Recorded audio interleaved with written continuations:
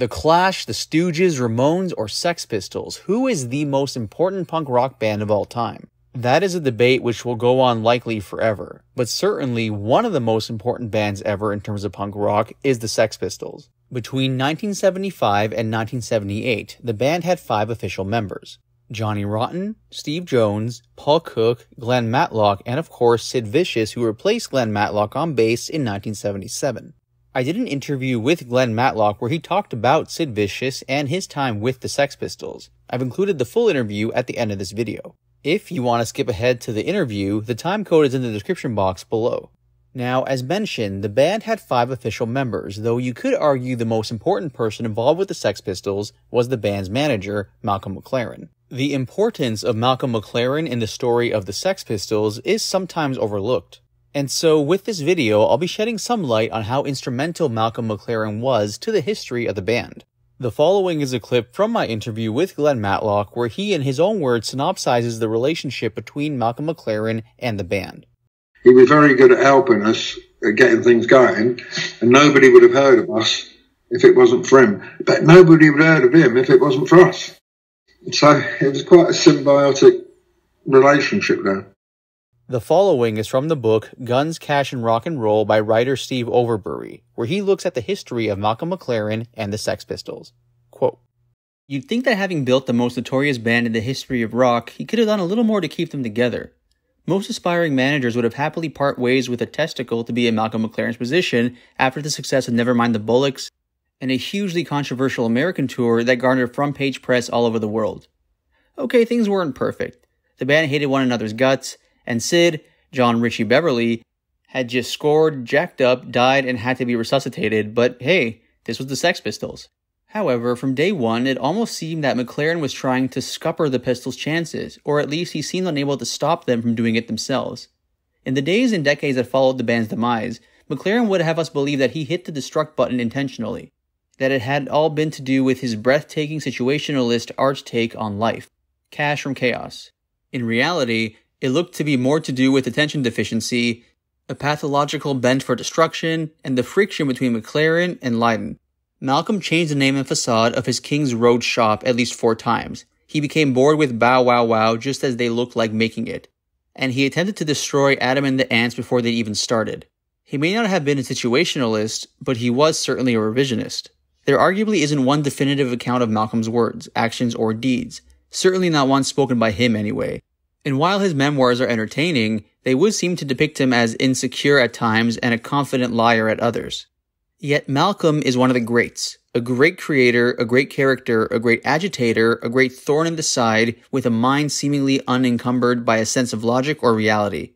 And exactly the same could be said of his partner in crime, Johnny Rotten, born John Lydon.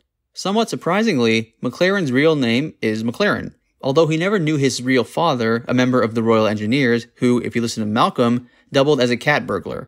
Malcolm Sr. split when Malcolm Jr. was 2. Young Malcolm was brought up by his would-be actress mother, Rose Corey Isaacs, and was known during his youth as Malcolm Edwards, Edwards being the surname of his stepfather. Malcolm professes great love for his gran, who he boasted was descended from Portuguese royalty. McLaren had a torrid time at a number of schools. A short spell at a wine merchant's, and an even shorter one with a haberdasher followed.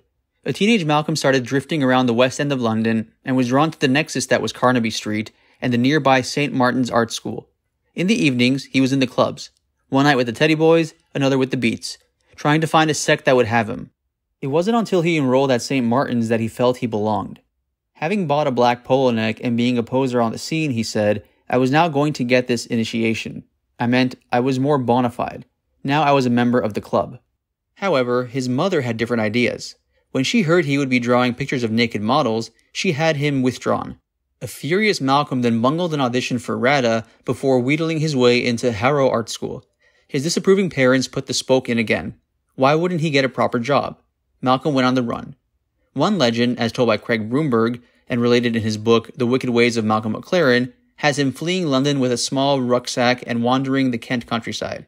He ran into an old black man who was also on the road, and the odd couple traveled together, sleeping rough first to Eastbourne and then onto a monastery. After saying goodbye to his traveling companion, Malcolm says he hitchhiked to St. Ives to work with the sculptress Barbara Hepworth, and stayed there for a few months before returning to London, now calling himself Malcolm Corey, his grandmother's middle name, and bristling with the absolute conviction that he was at last an artist. Broomberg also says none of Malcolm's friends can recall his ever having been away. It wasn't a triumphal return to the big city by a long chalk. The account goes, and some of it could be true, that he slept variously in a graveyard, the backseat of a fellow student Gordon Swire's car, and a brothel. Swire had a sister called Vivian, who just married Derek Westwood. She worked for a band management company that handled a band called the Detours, who became the High Numbers, who became the Who. The die was cast, some may say. When Gordon moved into a big house in Clapham, Malcolm blagged a room while a recently separated Vivian Westwood, with her 3-year-old son, Ben, took another. He insinuated himself into Vivian's bed over the months. Now he had a bass, a girl, and when she got pregnant, a baby. This was 1967, Vietnam and all. There was something in the air, youth was on the move, and while some opted to sit quietly, skin up and play Sgt. Pepper, the students of London and Paris were limbering up for confrontation. The legend goes that Malcolm got himself arrested for burning an American flag in Grosvenor Square. He attended Croydon College of Art, where classmates included Robin Scott, who went on to write and perform pop music, as M, and Jamie Reed, who designed the Nevermind the Bollocks album sleeve and put a safety pin through Her Majesty's lower lip. Agitators all, the trio took part in a 6-day occupation of college rooms before Malcolm moved on yet again to another art school, the renowned Goldsmiths College. There he encountered the Situationists, a French-born clique whose anti-art stance took quite a bit of understanding because they prided themselves on having no manifesto. A pseudo-revolutionary movement, its activities were mainly restricted to daubing slogans such as Sous l'épave, la plage, under the paving stones, the beach, on walls. Johnny Rotten is characteristically dismissive of the Situationalists, as he recounts in his book. I always thought it was foolishness, art students just being art students. The trouble was they thought about organized chaos. They were too structured for my liking. Word games and no work. Malcolm's ready revolutionary sidekick and bedmate became the diminutive South African Helen Wallington Lloyd, later to star in The Great Rock and Roll Swindle. Together with Malcolm, she raided the college paint shop and the canteen, liberating tubes of poster color and sandwiches. Helen had led a sheltered life in South Africa and found Malcolm's antics amusing. He was an agitator, she said in John Savage's England is Dreaming. There were debates at the students' unions, and Malcolm used to put things in terms they could relate to because he's not an intellect. He had more of a ducking and diving kind of life. He loved art, but he didn't want to make pictures for people to buy. He wanted to instigate something and be an imp, an itch in somebody's knickers. The climax of Malcolm's college career came as he convinced the authorities to let him run a free festival. There were to be discussions with R.D. Laing, Malcolm X, and William Burroughs. Bands would include the Pretty Things and King Crimson. Other bands awaiting confirmation were Pink Floyd, the Rolling Stones, and John Lennon no less. When none of the bands turned up, there was a mini riot. The police were called, but when the heat was on, Malcolm was nowhere to be seen. This was a first valuable exercise in chaos creation. Yet Malcolm's head was soon somewhere else. He decided to become a filmmaker and had a project about Oxford Street in mind, for which he needed a professional movie cinema. The college obliged, and Malcolm shot miles of material with the borrowed machine. Somehow, though, the camera was lost. It was the 70s, a new era, and the name Malcolm Edwards didn't seem to fit the times. Malcolm applied for a passport and gave his surname as McLaren. Vivian had long been supporting her 2 boys and Malcolm by selling handmade mirrored earrings to market stalls and the shops of the Portobello Road. The mini business had developed with Malcolm's help. He'd introduced old radios, pictures, and other assorted tat of the period to the range. Setting up their own retail outlet now seemed like an obvious move. On the outlook for the premises, they happened upon 430 Kings Road, situated at the wrong end of the fashionable boulevard at a time when its previous management had either lost interest or simply disappeared. Photographs of the period show McLaren in full Ted gear, draped suit, gold waistcoat, brothel creepers, the lot. It was timely. There was a rock revival going on. Charlie Gillet had just started his honky-tonk radio program, and the Rock On record shop opened up on the Portobello Road. McLaren called their shop Let It Rock, and the Teds would come in and jostle at the till with the Chelsea shopping set. When the shop was asked to provide the togs for the rock and roll revival film That'll Be the Day starring David Essex and Ringo Starr, Malcolm scented success, and, in an expansionist mood, he and Vivian took a stall at a New York fashion show. There they ran into Sylvain Sylvain and Johnny Thunders of the New York Dolls, themselves wannabe designers selling homemade this and that. As well as the Seminole Dolls, Malcolm claims to have met Andy Warhol and Patti Smith on this trip, and on his return boasted that the striking-looking Vivian was to have a part in one of Warhol's films. Soon, however, his fevered mind started to wander elsewhere, as had his eye, and he began spending less time in the shop. Having tired of the Teds, he claimed he was cooking up a new image for 430 Kings Road, bikers and biker wear. The new incarnation would be called Too Fast to Live, Too Young to Die, a slogan that American biker gangs had started using after Jane Dean's death in a car crash. A new range of clothes, oddities like a t-shirt with chicken bones chained onto it in the shape of rock and roll, attracted new punters. Iggy Pop dropped by. Jimmy Page and Marianne Faithfull were regulars. When the New York Dolls came to Europe, McLaren hitched along with them as their most devoted fan. Another idea was forming in his head. He reasoned that if rock stars liked wearing his clothes, then he should have his own band wear his clothes. Since he couldn't play a note, he would run a band, or specifically, this band. The Dolls' cartoon-like flash and trash held a strong appeal. It became his ideal fantasy. He made clothes for them, hung out backstage with them, and went to parties with them. Sylvain has said, "There never was a bigger Dolls groupie than Malcolm McLaren." When the Dolls went home, Malcolm became instantly bored despite the success of the shop, which was still attracting rock luminaries as well as assorted rock fringe personalities like NME writer Nick Kent, who was seeing the shop's latest salesperson, Chrissy Hind. Another shop worker was Glen Matlock, who was attending St. Martin's and moonlighting at Too Fast silk-screening t-shirts.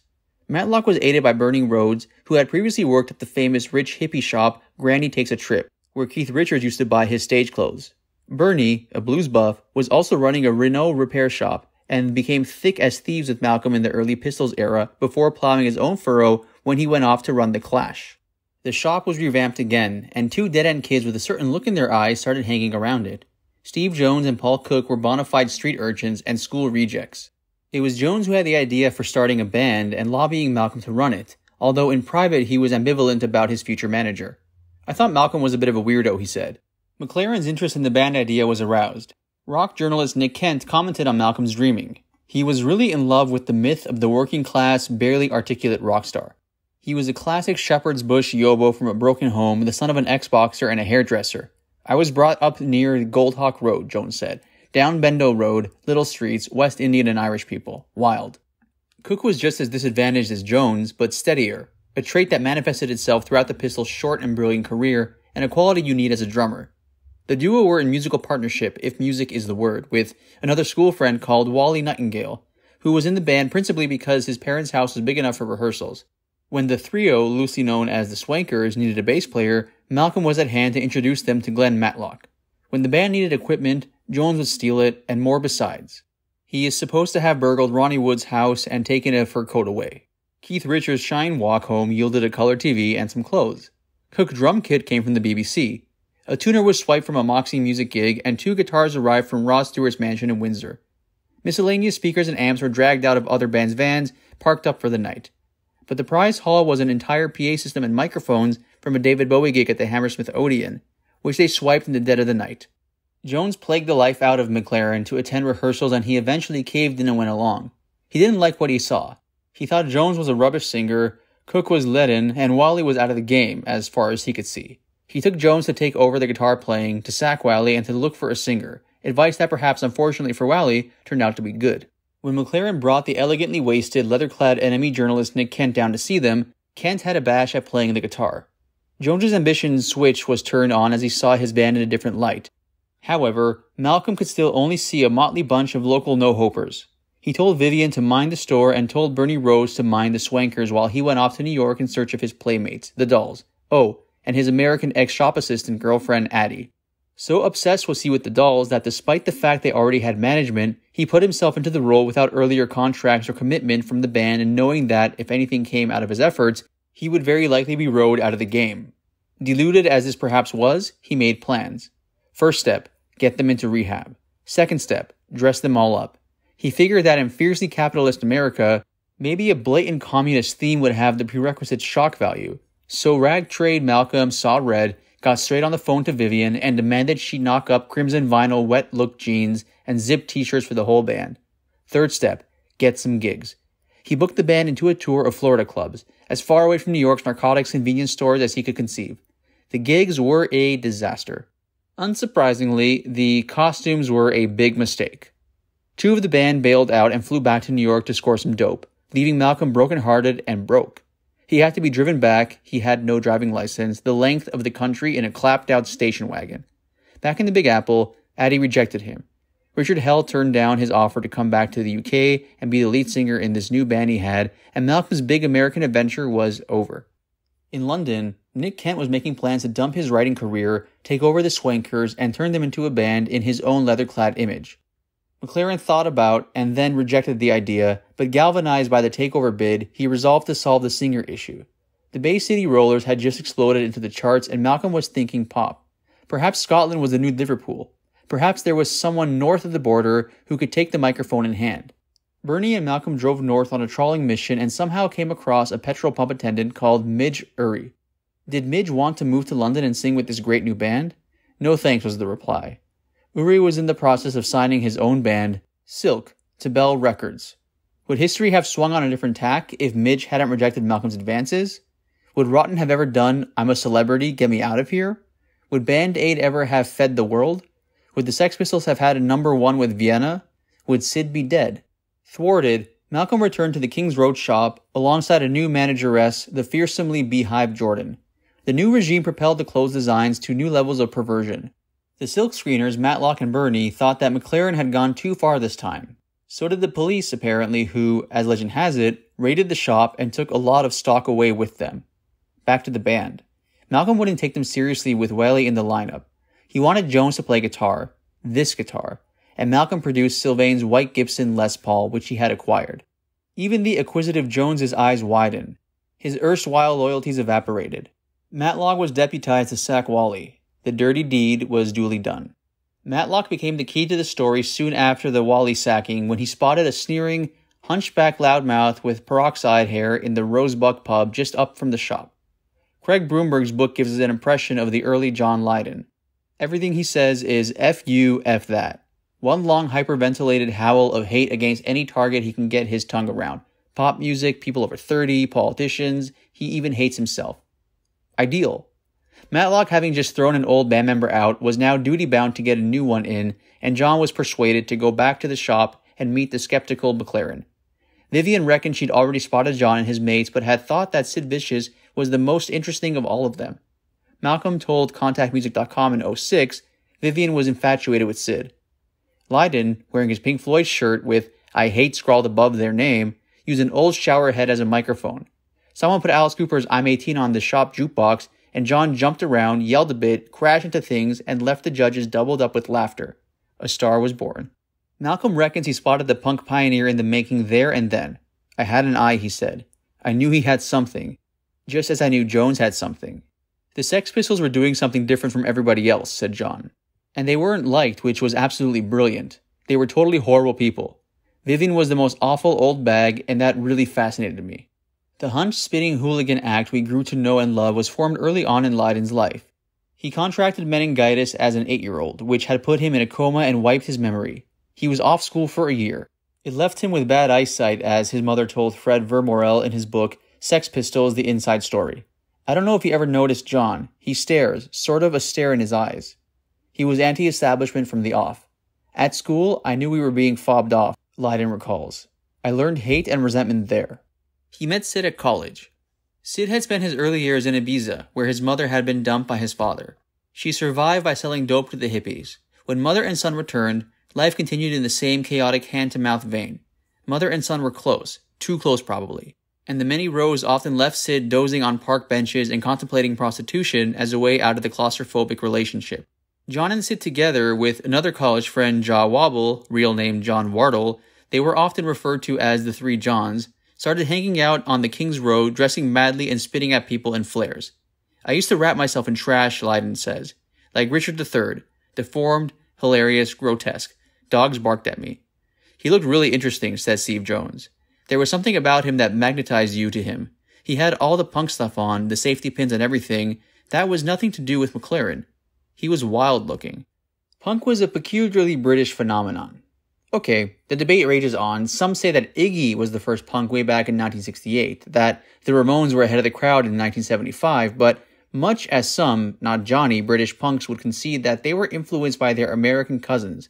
That particular moth-eaten look, The look Richard Hell and the Voidoids claim was originally theirs, and that thrashing sound that every man and his dog claimed was theirs, all gelled in the UK in some unique and dynamic package personified by Johnny Rotten and the Pistols. It has to do with rage. Despite the speed they took, the Pistols never played fast. You just think they did. Let's face it, Americans didn't have a monarchy they wanted to tear down, nor did they have a burning urge to spread the tentacles of anarchy. And where did all that rage come from? One good theory involves nuclear weapons. To be 19 years old in 1975 is to have lived all your life in the shadow of the bomb, to have known nothing except the prospect of imminent annihilation. The punks had lived out their childhood against the backdrop of student barricades, militant unionism, and pictures of body bags coming back from Vietnam. As Charlotte Pressler commented in England's Dreaming, we had been promised the end of the world as children, and we weren't getting it. The UK punk movement lent the American bands a credibility and a relevance that they would never have mustered on their own. And even if it is accepted that they had invented it, in the time-honored fashion of UK-US youth culture osmosis, the Americans bought punk back from Britain in its radicalized version. Any debt, real or imagined, the Pistols owed to the Ramones, the Voivoids, or the Stooges, they paid back 1,000 times over, and created a deluge of American thrash and ersatz punk that we have to endure still. It's quite difficult to give an accurate impression of what life was like in the UK in 1975, especially for a low-achieving London brat. There is commonly spouted Pistols legend that the charts were clogged up with the dinosaurs of rock, and indeed, a look at the evidence shows Zeppelin in a pervasive position in the culture and the charts with physical graffiti. But Patti Smith's Horses was also around, as was Bowie's Young Americans and Bob Marley Live. These weren't dinosaurs. However, the singles chart was awash with lightweight pap like the Bay City Rollers, Telly Savalas, Mud, and typically tropical. The only rockers in earshot were ex-rockers. Rod Stewart's Sailing was #1 for 4 weeks, and Queen's ultimate pomposity, Bohemian Rhapsody, took up its residency at #1 for what seemed like a lifetime. Elsewhere, an ailing Harold Wilson was preparing to pass his crown to an avuncular but undistinguished Jim Callahan. Maggie Thatcher loomed on the horizon, the IRA were bombing Britain, the Yorkshire Ripper had embarked on his bloody spree, and Dixon of Dock Green was still on the telly. In the Sex Pistols documentary, The Filth and the Fury, John Lydon spells it out. It was cold and miserable, no one had any jobs. There was race hate, social strife, chaos, and rioting. People were fed up with the old way, but we felt powerless. The only youth movement of any note were the football hooligans who, far from being a mindless rabble, had strict behavioral codes and cultural references. Lydon's book is punctuated by remarks from an Arsenal boot boy known as Rambo. Before Ziggy Stardust, you had Clockwork Orange, he says. Everybody used to dress like the Clockwork Orange film. When Clockwork Orange came out, we used to wear white boiler suits. Some wore bowler hats. Practically everybody who supported Arsenal had a white boiler suit. We were already into Rose and that, but then the film came out, and that became another fashion to follow. When we played Tottenham, everyone supporting Arsenal was Clockwork Orange. You'd write things like Arsenal or the manager of the team on the boiler suits. We wore red scarves in those days. You would carry canes as far as you can get away with it. But umbrellas were the thing. We had the Arsenal lot from Bethnal Green, who also dressed in the boiler suits. All the Boreham Wood Arsenal had tattoos. Newcastle fans used to come down and all dressed up like Alice Cooper, with all the black makeup and the Alice Cooper gear on. Man U fans dressed like David Bowie. The clothes salesman Malcolm McLaren identified with this tribalism. The misanthropic Rotten did not, even though he did support Arsenal. The first rehearsal was almost the end of the line for the embryonic Pistols. None of them showed up, says McLaren, because they never liked Johnny Rotten. I liked Jones. Jones didn't mind me. I quite liked Cook, but to me he was a bit boring. I brought Matlock into the group as an anchor of normality. He had a certain intelligence that I thought could be used to help Cook and Jones construct songs. Rotten was just a little arrogant, who thought he knew everything. He hated their music. Cook and Jones were going for the tradition of mutated, irresponsible, hardcore raw power. Iggy Pop, New York Dolls, MC5, The Faces. Rotten wanted it like 60s, Captain Beefheart, all weird. We knew he couldn't sing, that he had no sense of rhythm, but he had this charm of a boy in pain. You knew all the girls were going to love him. I thought they could be the Bay City Rollers. That was in my head. I was so out of it. To think he could be the alternative to the Bay City Rollers, dour and tough and the real thing. A genuine teenage group. For me, that was anarchy in the record business. That was enough for me. That was the best selling point. They were like young assassins. It took on a life of its own. At some point in 1975, McLaren left Vivian to move in with Helen Wallington Lloyd. Helen's flat became Sex Pistols Central. John looked amazing in a mohair jumper, she said, like a young Albert Steptoe. Very queenified, always moaning. I think with Malcolm they had a sexual thing. It was narcissistic. They looked so much alike. Both Aquarians, the same bone structure. They've got those eyes and they're absolutely fearless of other people's opinions. They're hard. Obviously, different things in their backgrounds made them different, and also they had the gift of the gab. They'd come up with the most bizarre innovations. According to one account, John was secretive and wouldn't even tell the band what his surname was, but when Steve Jones saw him inspecting his graveyard teeth in a mirror, he said, "Your teeth are rotten. You look rotten." The name stuck. Their earliest homegrown track was 17, which had music by Jones and lyrics by Rotten. That is until the chorus, "I'm a Lazy Sod," which was Jones through and through, although most Pistols tracks were credited to all four members. Then came Kill Me Today and Submission. All rough and ready stuff, but gradually McLaren, who as yet had no contract with the band, thinking that this was to his advantage, began to realize that they were starting to sound good. Very good, in fact. Better than the New York Dolls, in fact. It was down to the St. Martin student Matlock to get them their first gig proper at his college. The Pistols supported Bazooka Joe, who boasted Adam Ant as a member. In the set was the Shepherd's Bush anthem Substitute, and the Small Faces' What You Gonna Do About It, with Rotten's negative version of the lyric, "I want you to know that I hate you, baby. I want you to know I don't care." The St. Martin's gig was a ferocious racket. Someone pulled the plug on them and there was a fight. No one had seen anything like it. A profoundly affected Adam Ant left his band the next day. McLaren, disturbed that a band he'd helped create, in no small part to promote his shop, showed signs of being exciting, successful even, was forced into getting off his backside to get them some gigs. By the simple expedient of phoning the venues and pretending that the Pistols were the support act, he was able to set up about 15 gigs in and around London. Ron Watts of the 100 Club recalls, they weren't booked or invited. They just arrived and said they were the support band, set up their gear, and played. There was almost always the same reaction: stunned amazement, hilarity, and fighting. Most of the audience were long hairs who thought the band couldn't play. The Pistols all had short hair and mangled clothing at a time when you must be beaten up in the streets for just having a particular hairstyle. As Suggs observed during a BBC interview, if you came up from the suburbs and you had blue hair then, wow man, you were lucky to get out alive. A small minority of each crowd understood, though. The suburban outcast made a visually striking mob.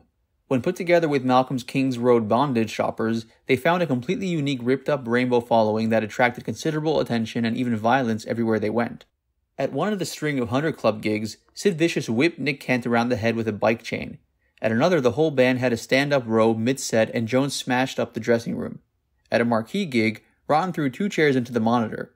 In High Wycombe, when supporting Screaming Lord Sutch, Rotten smashed up the mic stand and messed with the kid's hair in the audience.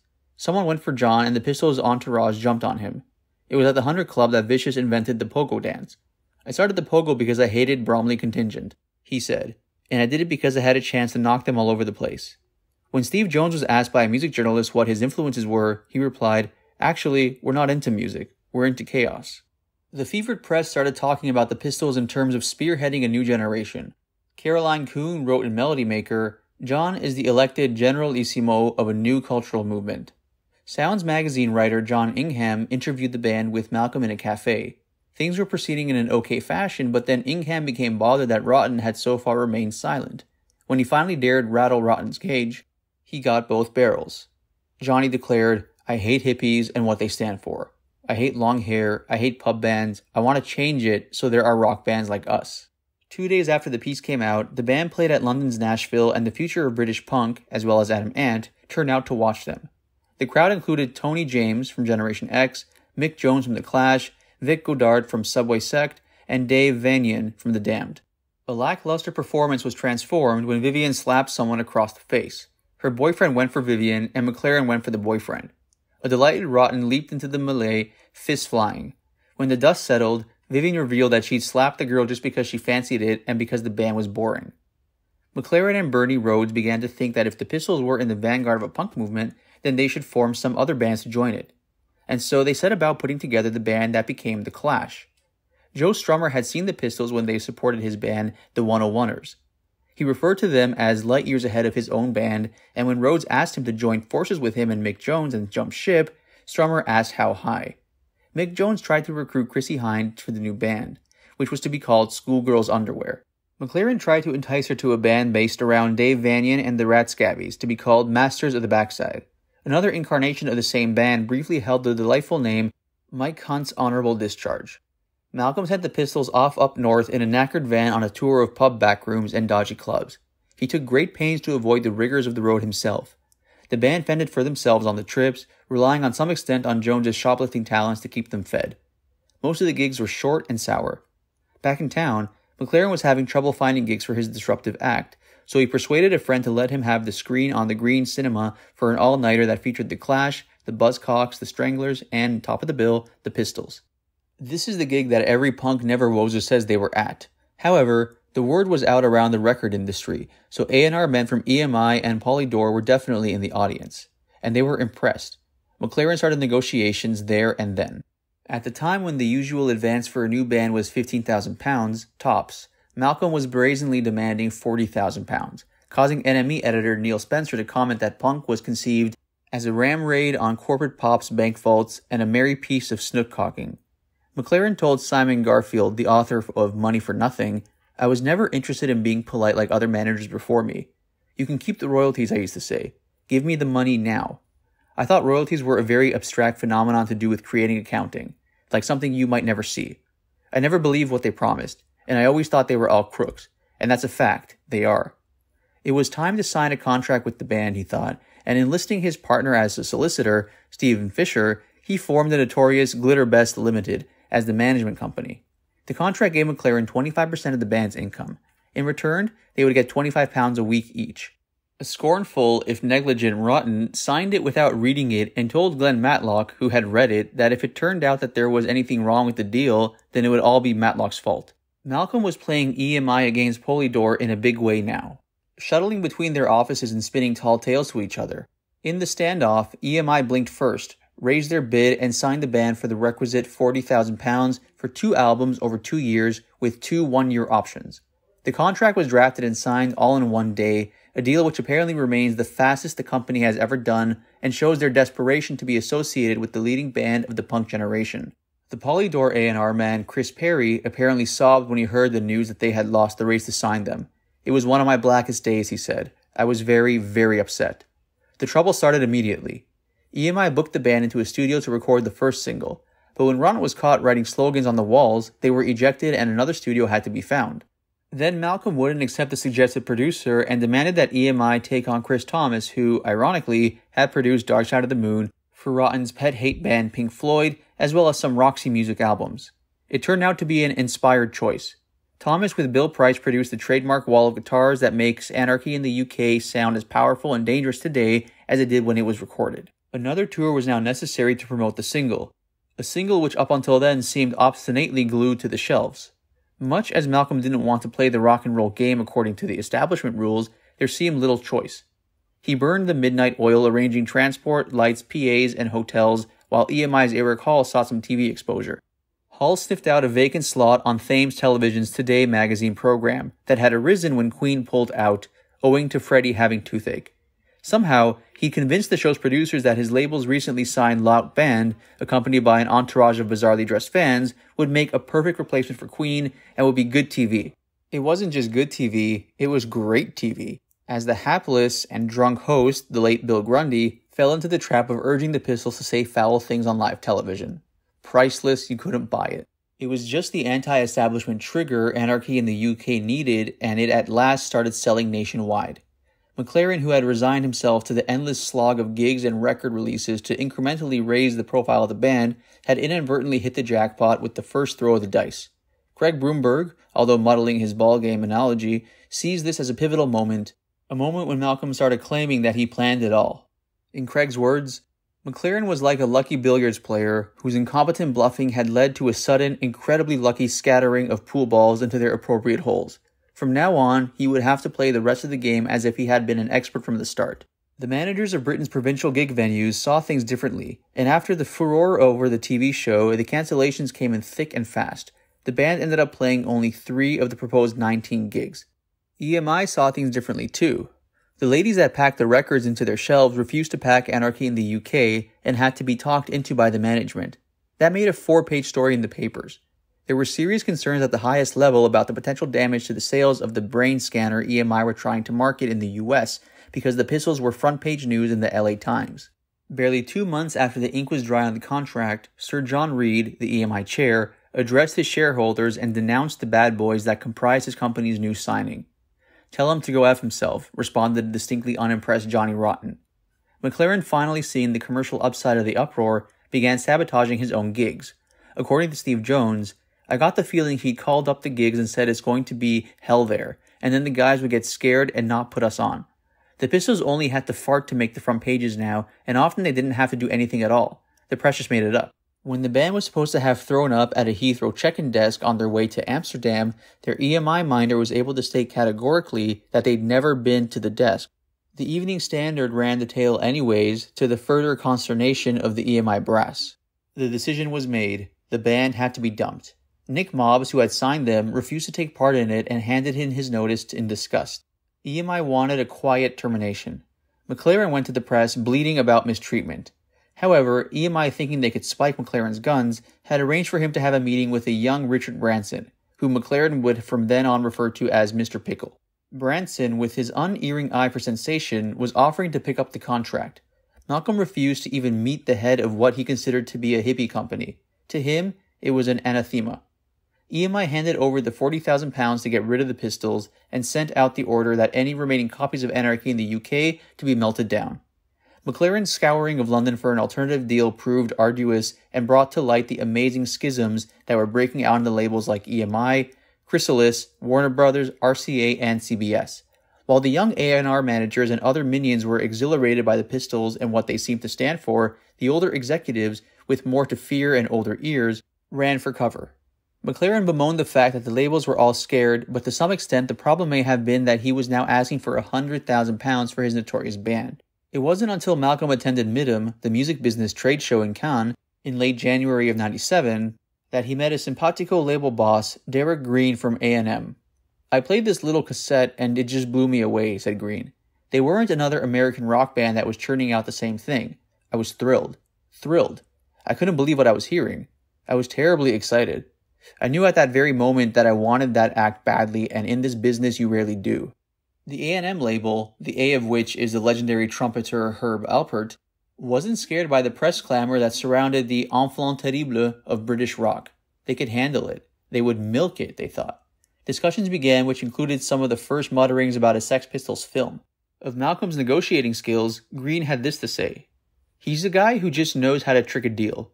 One minute he'd be charming the pants off me, the next he'd be telling me how Warner Brothers had offered them X money and that I had to beat that to get them. Of course, I had no way of knowing what was the truth." Green felt it necessary to go to LA to confer with Jerry Moss, the M of A&M. The picturesque McLaren followed him, chasing the money. McLaren arrived at the A&M lot, said Green, on a sunny 90-degree LA day, dressed in an all-black leather outfit with a chain tying his knees together. It had to be one of the funniest things I've ever seen. In March of '97, in the face of American staffers saying the band was horrible and that Green must be losing his mind, they finalized a deal. The band signed for £75,000. Shortly afterwards, the Clash were to get £100,000 from CBS. Meantime, Rotten deposed Glen Matlock from the band and pulled in Sid, an old friend and ally from the past who John felt was essential for the Sex Pistols despite his inability to play bass. Or anything else. And another thing, Sid came with baggage. He'd met an American groupie from the appropriately named Main Line, Philadelphia, who despite her youth had already attempted suicide twice. Nancy Spungen joined the Pistols' entourage. She tried to get John first, but it was hate at first sight for Lydon, who says in his biography that Nancy was a horror freak show, just crying out for a slap in the kisser. Many of us, at one time or another, actually physically hit her because she was that pushy. I know I did. Steve Jones felt the bad vibe too. There was a dark cloud with this bird. I just hated her. It was the Jubilee year in 1977, so McLaren decided that they should start work on a song Rotten had written a few months earlier. Then called No Future, it was redubbed God Save the Queen. The day after the official signing, the Pistols turned up to perform a mock signing for the benefit of the press in front of Buckingham Palace. It was the start of a long day for the Pistols, and possibly the longest day of Derek Green's life. The band leapt from the limousine, signed some scraps of paper, threw some V signs at the large house behind them and at the cameras in front of them, and then dived off just as the police started paying them a lot of attention. Reconvening at a nearby hotel for a press conference, the group began drinking heavily and haranguing journalists before embarking to Wessex Studios to hear the latest mixes of the single. Here, Paul and Sid had a stand-up row, so the drink-fueled party departed to the A&M offices. There was a mini battle in the car, as McLaren relates. Paul got the worst end of it and suffered a bashed-in nose, and Sid's shoes were thrown out of the window, his foot now cut. Rotten's watch that had been bought by his mother for his birthday the previous week was smashed. He was totally furious. Steve, who had tried to stop the fight, being the toughest, was totally pissed and completely hopeless. The fight was about who was the toughest, who was the most Sex Pistol. The drunken band marauded around the offices. Vicious managed to break a toilet bowl and a window and insulted a female staff member. According to McLaren, Jones found some attractive staff in a ladies' toilet and had a go. A few days later, as the record was being pressed, Rotten was fined for possession of amphetamine sulfate. The same evening, Rotten, Jawwobble, and Vicious became involved in a fracas with Whispering Bob Harris, the presenter of the Old Grey Whistle test. Legend even has it that the Pistols allegedly threatened to kill Harris for not playing their records. The fallout from this event made its way back to Green and added to his mounting fears that he had done something terribly wrong in signing the Pistols. He rang Moss in the US and offered his resignation, saying that he felt the label should keep the band but that he didn't want to work with them anymore. His boss made the decision for him. Green would keep his job, and the Pistols would lose their label. A relieved Green promptly issued the following statement: "There is no longer any association between A&M and the Sex Pistols. Production of their single God Save the Queen, which had been tentatively scheduled for release later this month, has been halted." McLaren was summoned to the offices and unceremoniously dumped, but left the meeting grasping yet another check. The band had lost their second label in less than a week. The order went out that all copies of God Save the Queen were to be destroyed. Notionally, the band now had £125,000, not bad for 6 months' work, but McLaren feared that its members had become pariahs, that they would never get a label to take them on now, and neither could they get any gigs. The band prospered, though. Their wages were hiked to £40 a week, and although Rotten was already beginning to become curious about where all the money was going and had asked for the accounts, revealing a shrewdness that the others lacked, he was not yet to get it, or at least not all of what he was due, for a further 9 years. McLaren was hatching plans. He approached Peter Cook about writing a script for a film. Cook mused and then passed. Monty Python's Graham Chapman and Till Death Do Us Part writer John Spite knocked out a treatment, but it was rejected by McLaren. Ironically, Till Death Do Us Part wouldn't have been a bad name for a Pistols film.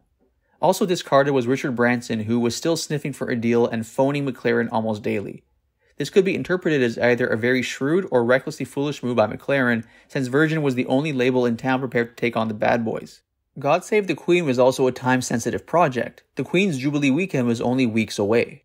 Malcolm tried to strike record deals in individual countries now, lots of small deals that would amount to one big deal, but the only one that worked out was with the French label Barclay, who signed the Pistols to a 3-album deal for £27,000. So in the end, Malcolm had little choice but to sign with Virgin in a complex deal that effectively gave the band £65,000 for an album. That there was a deal at all was a miracle, since McLaren and Branson didn't like each other. Bernie Rhodes encapsulated the antipathy between the two men. Just as Lydon looked at McLaren and thought, "I'll have you," so McLaren looked at Branson and thought the same. Problems weren't long in coming. There was a row over whether Virgin should have their name on the label. They weren't that keen to volunteer for the inevitable opprobrium that would follow the record's release. Then, déjà vu. The staff at the pressing plant refused to manufacture the single because of its content. When that hiccup was overcome, the printers refused to have anything to do with the sleeve. No sooner was that solved than the TV company refused the proposed advert, while the comrades at the commercial radio stations did likewise. The climax came when the BBC, with the exception of John Peel, refused to play the song on the grounds of gross bad taste. When 3 major chains of shops refused to stock the single, it seemed like only a minor snag in comparison to what had gone before. The music press, however, rallied to the cause. They loved the record, and the band made the covers of Enemy, Record Mirror, and Melody Maker. God Save the Queen sold 150,000 copies in the 5 days before the Jubilee weekend. With exquisite timing, the impact of the single was like a bomb going off in the Buckingham Palace yard. While the disaffected youth of the UK had discovered a new bunch of heroes, the establishment had discovered a vile new public enemy. Matters became worse when McLaren booked a boat to run up and down the Thames with the band playing on it in a parody of the river trip Her Majesty was due to make. Rotten gave a furious performance as the boat approached the Palace of Westminster encircled by police launches. A panicking captain cut the power to the band as the vessel berthed, and McLaren ensured the affair went into pop history by standing at the top of the gangplank and shouting at the cops. 11 were arrested, some of whom had to endure a not altogether unsurprising kicking in the back of the police van. God Save the Queen was selling by the boatload now, but Rod Stewart's I Don't Want to Talk About It made number 1 instead, despite the distributor's assurance to McLaren that the Pistols were outselling Stewart 2-1. Could someone somewhere have rigged the charts? To suggest that somebody on high was putting the kibosh on God Save the Queen is surely a paranoid fantasy. But Labour MP Marcus Lipton said in a Daily Mirror article, if pop music is going to be used to destroy our establishment institutions, then it ought to be destroyed first. The Sunday Mirror echoed its sister paper. Punish the punks, it thundered, and the rabble were aroused. A week later, Rotten was attacked by a gang, as he explained in his biography. I was stabbed right near the studio while we were recording the Bullocks album. This is before the record was even released. We went to a pub round the corner, not far from the same old Arsenal area in Highbury where I was brought up. This bunch of goons just tore into us with grucha knives, blades, razors, the lot. I was with the producer Chris Thomas and Bill Price, the engineer. We managed to run into the car park and lock ourselves in Chris's car. This mob smashed the car and window screen while we were inside it. They broke one of the windows and stuck a blade in. I had on a pair of very thick leather trousers at the time. It went straight down them. If I'd had on anything else, it would probably have ripped my leg out. The blade stuck in my knee. I got a stiletto blade pushed straight into my hand next to my thumb. It came out the other side by my little finger. That affected the tendons in my left hand. I'll never play guitar again because of that. Boo hiss. I can't close a proper left fist. That's a bit hard because I'm left-handed. I thought I was going to die. Then Paul Cook took a battering. Some sections of the public were clearly not amused by young John's taunting record. We love our queen, they shouted. Rotten added, if they'd hung us at Traitor's Gate, 56 million would have cheered. We declared war on England without meaning to. To top it all, Sid was in hospital with hepatitis after using a dirty needle, and no one was visiting him except Nancy. Yet during a period when they needed him, Malcolm seemed distracted. His mind was jitterbugging. He and Vivian changed the shop yet again. New stock, a new look, and a new name. Sedit Yanaries. Rotten was holed up with Sid, Nancy, and Jaw Wobble and packets of amphetamines, while Jones and Cook moaned about him. McLaren egged them on. Did he resent John's new status as the leader of the punk movement? Did he resent Rotten's talent and feel it was he who should be the star, really? It was at this juncture that he decided to write, produce, and direct a film about the Pistols. This would be his vehicle. Maybe he'd found a way to be the star at last. Rotten was welcome to his notoriety and celebrity. It has been speculated that this was effectively when the Pistols broke up, when they divorced one another in their heads. But in the end, Malcolm couldn't do everything regarding the film. He'd need others to write and direct it, but at the same time he couldn't bring himself to surrender control to anyone. Sandy Liberson, a big wheel at 20th Century Fox, loved the film idea and helped McLaren to hunt down a director. Brits Ken Loach and Stephen Frears looked at the project, but Loach saw only differences between him and McLaren, while Frears was rejected by the band. And then Russ Meyer's name came up. The controversial director of films such as Beyond the Valley of the Dolls and Faster Pussycat Kill Kill seemed ideal for the job. In turn, Meyer, whose career was on the skids, saw the logic of making a movie about this too-hot-to-handle Brit band with that so-great name, the Sex Pistols. Malcolm thought Meyer and the band were made for each other. He dropped everything, including the planning of a Pistols tour of Sweden, and went courting in Hollywood. He found a scriptwriter, and the two of them locked themselves away for a month, drafting a 600-page treatment. Meyer hated it and threw it in the bin, but he signed up for the project anyways. Meantime, Virgin had released Pretty Vacant, which steamed up the charts. Lydon agreed to make a promotional video, surely their finest, featuring the classic Steve Jones knotted hanky on the head, to Virgin's requirement, and also agreed to a Capitol Radio interview. However, he balked at letting the video be shown on Top of the Pops, so he urged McLaren to get on the phone from Los Angeles and have it pulled, but conveniently, the BBC wouldn't return it. Left to their own devices, on a successful and uneventful Scandinavian tour, the two Johns started openly bad-mouthing McLaren. Malcolm I honestly hate, said Sid to a newspaper man. In return, it seemed that Malcolm was equally hostile towards Sid, whose drug use ironically was perhaps also the grist to the mill, and the mill was his movie. Lydon met up with Meyer and his writer at a lunch, and the Americans tried to get their brains around John's street vernacular. A weed is a pansy. If you don't know that, it's just an indication of how stupid you Americans are. It didn't go so well. Meyer couldn't see eye to eye with McLaren either. I could never really put him together, he told Search and Destroy magazine. And I'm gregarious. I get along with almost everybody, except a wife or so. McLaren tried to wrest some control of the film from Meyer on behalf of the band. He he said, at a time when it was clear he barely had any influence over the Sex Pistols. Tales of the breakdown in relations seep back to Fox in the USA. One of the board of directors was Princess Grace of Monaco, no less, and she couldn't see why the company was involved with a horrid punk group. It seems yet another monarch had taken exception to the Sex Pistols. Myers left London, saying he would sue McLaren.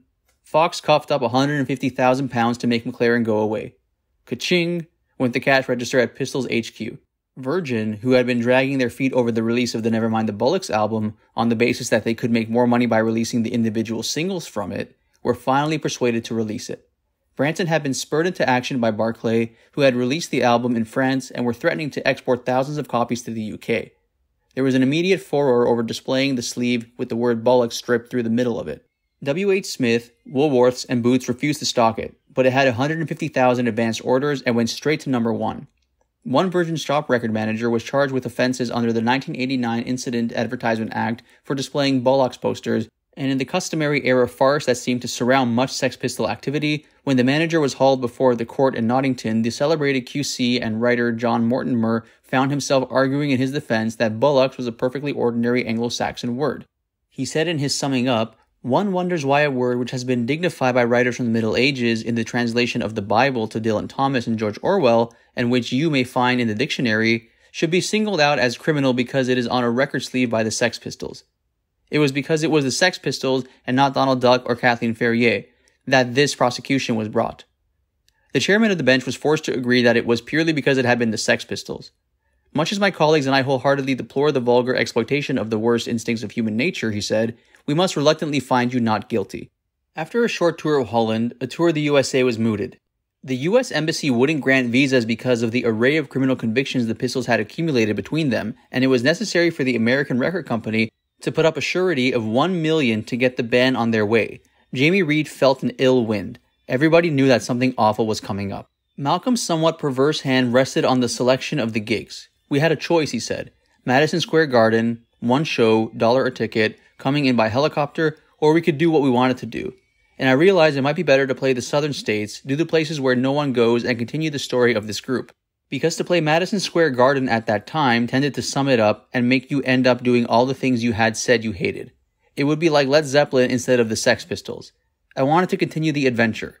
And if you couldn't continue the adventure at Madison Square Garden, well then, let's get lost in the swamps." It was a tour guaranteed to cause maximum confrontation. There remained the problem of Sid and Nancy, whose self-destructive drug binges were becoming more and more violent. Malcolm half joked that Sid shouldn't think of taking a long lease on his new flat, although he did realize that the appalling influence Nancy had on Sid was something he should try and do something about. He deputized the band's roadies to kidnap her and try to put her on a plane with a one-way ticket. Sadly for everyone, the plan failed. The other problem was the withering hatred that existed between the band members and McLaren. A non-conductive undercurrent was the story that McLaren was planning to oust Rotten after the tour was over. The record company took control of the Pistols as soon as they landed. 2 ex-Vietnam vets were sent to escort them everywhere. There was even a rumor that Sid was to be handcuffed if he proved too difficult to handle. During the tour, after each gig, Jones and Cook went looking for booze and girls. John would talk endlessly to the record company guys, and Sid, wearing his "I'm a Mess" badge, went on the prowl for smack. He was once found by his minders in a local hospital with self-inflicted knife wounds on his arm. The craziness got worse. There were rumors that the CIA and the FBI, even the British intelligence, were watching closely for fear of some kind of youth uprising. The band wouldn't talk to journalists unless they were individually paid. At one sold-out gig, there was a mini riot. In San Antonio, a blood-smeared Vicious with "Give me a fix" felt tipped onto his chest, whacked a member of the audience with his bass guitar. The audience responded by hurling a hail of bottles and cans at the band. As the Adam and the Ants guitarist Marco Pirroni says in Rotten's book, Sid was desperate to get into anything that would kill him. Cook and Jones picked up heavy colds, decided they had enough of the road, and left Rotten and Sid to continue by bus, while they and McLaren took a plane to San Francisco. When Sid and John arrived to find they had been booked into a shabbier hotel than the others, Rotten, who was himself now suffering from the flu, took exception. They took the stage at the Winterland, and Rotten shouted, "Welcome to London," to massive roar from the audience, as well as a barrage of coins, tins, and spit. In its early stages, the set was a stormer, but when it broke down for good, with Rotten sitting on his haunches, glaring at the crowd while the band endlessly played Iggy Pop's No Fun as badly as it could be played. "Ever get the feeling you've been cheated?" he asked, his valedictory comment as the Sex Pistols frontman. In the fallout from this, Jones, Cook, and McLaren decided to wrap up the band and go to Brazil. I said to John, relates Jones, I don't want to carry on, someone's going to end up dead. I decided to go with Malcolm, a thing I regret. Jones and Cook went to Rio for the girls. McLaren went with scandalous ideas about appointing a new lead singer, Ronnie Biggs. Sid finally got his fix and his heart stopped. He was resuscitated and lived for a few months more. Both he and Rotten were left in America with no money or plane tickets home. An inauspicious end to the band that still hailed as the most exciting of the last 30-odd years. With the Pistols now over, the planning began. McLaren went back to London to arrange contracts for Ronnie Biggs and to pick up his film director mate Julian Temple and a film crew for the Brazil adventure. Richard Branson, who had long regarded Rotten as the power in the band and fearing that he was about to lose his investment, saw that now McLaren was no longer a factor, he could make his move. He took John off to Jamaica with Don Letts, the filmmaker, under the guise of using Lydon as an A&R man for some reggae acts he intended on signing, but in reality was using the trip to win him over. However, the farce continued. McLaren, obsessed with his film project about the Pistols but now lacking its star, sent a cameraman to Jamaica to get footage of John. When his advances were rejected by Rotten, the cameraman clumsily attempted to film the Virgin Party's guest of honor in secret from a hiding place in the bushes. When his cover was blown, he wound up being tossed into the pool. McLaren had a contingency plan. He filmed Biggs singing Sid's Belson Was a Gas with a promotional clip. The American label Warner Brothers saw that they were £200,000 in the hole as a result of McLaren's film deal, and that all they had to show for it was a split band and the film with no star. They tried to unruffle Rotten's feathers and effect a reconciliation, but John was furious. Far from wanting any future involvement with McLaren, he called his lawyer to start proceedings for unpaid monies. His lawyer asked McLaren's company, Glitterbest, for accounts, and in doing so, kicked off an 8-year battle of claim and counterclaim. Temple and McLaren went to Paris with Sid to get him to sing My Way on film, but Sid wasn't keen. Things came to a head at the hotel when McLaren phoned Sid and called him a junkie. Temple recalls, what must have happened is that Sid gave the phone to Nancy because Malcolm was still there going on when suddenly this paneled door flew open and there was Sid, in his underpants with a swastika on them and his motorcycle boots but nothing else. He grabbed Malcolm out of bed and said, "You don't talk to me like that." And he shook Malcolm and Malcolm turned white and started to run, with no clothes on, down the floor of the hotel. The chambermaids were screaming, "Monsieur, oh monsieur." And finally Malcolm ran into the elevator and Sid got in with him just before the doors closed. We all ran down the stairs and when the door opened, there was Malcolm kicked all to pieces. That was enough for Malcolm. He split and went back to England. Sid finally extracted a signed note from Malcolm saying he would no longer be his manager. And then, after we rewrote some of the My Way lyrics together, he finally broke down and sang the song. My Way was released as a double A-side Sex Pistols single, with Punk Prayer, another Biggs fronted track that at one point was going to be called Kosh the Driver, a more than unsavory reference to the Great Train Robbery. Rotten, now calling himself Lydon, wisely wanted nothing to do with it. McLaren took his commission and whatever else he needed to finance his film project, now called the Great Rock and Roll Swindle, and Ronald Biggs saw very little of the money. Had Malcolm robbed one of the great train robbers? Sid, hideously debilitated by heroin or the equally addictive treatment for heroin addiction, methadone, filmed a couple of more sequences for the movie, then went to New York with Nancy. They checked into the Chelsea Hotel, and she checked out of life, either by Sid's hand or by her own, or by the hand of a third party. To his credit, McLaren was instantly at hand with $50,000 in bail that he had loaned from Virgin. He rushed around hiring private detectives to look into the murky events of the evening and accused the police of failing to investigate all the details of the case properly. For example, a junkie from the same corridor Sid and Nancy were staying on had vanished the evening Nancy was killed, and some money was missing. But in the meantime, Sid was in the Bellevue Hospital in the psychiatric section after a suicide attempt. McLaren's motives were not entirely altruistic, though. A short while later, his shop started selling shirts bearing a picture of Sid with the caption, "I'm alive, she's dead, I'm yours." On top of the $50,000 Branson had supplied for Sid's bail, Virgin gave Glitterbest £150,000 to breathe life into the film project. Branson's hooks were well and truly into McLaren now, something that surely wasn't in Malcolm's anti-record company manifesto. Lydon's case was coming to a head in the High Court, and Warner Brothers wanted £200,000 back. Shortly after Nancy's death, they dropped the remaining Pistols and sent some money to Lydon to help out with his lawyer's bill. Glitterbest was in big trouble, and McLaren entered into secret negotiations to sell up to Virgin. Lydon's lawyers alleged that just under £1 million was missing from the accounts, money that was used to make a film that Lydon was obliged to appear in, despite the fact he found the material obscene and offensive, alleging that there were scenes that included incest, cocaine taking, necrophilia, group sex, gross violence, and sexual perversion. He wanted contractual freedom and damages, as well as some details of where all the money had gone. Malcolm became preoccupied with Lydon's lawyers, who were now threatening to the commencement of criminal charges. Meanwhile, Sid's horror story continued and then ended. Out from Bellevue, he went out clubbing and stuck a glass in the face of Patti Smith's brother, Todd. Whisked back to jail, he was suddenly, miraculously, out on bail again, entrusted into the care of his delinquent mother, Anne Beverly. On the very evening of his release, she supplied him with the heroin that killed him. She herself died of a heroin overdose in 1996. Speaking about Sid's death, Lydon says in his book, "There's nothing glorious in dying. Anyone can do it." 5 days after Sid's fatal overdose, the Lydon vs. Glitterbest court case kicked off.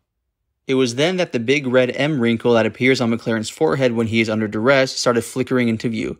When Cook and Jones turned turtle and transferred allegiances to Lydon, the M positively glowed.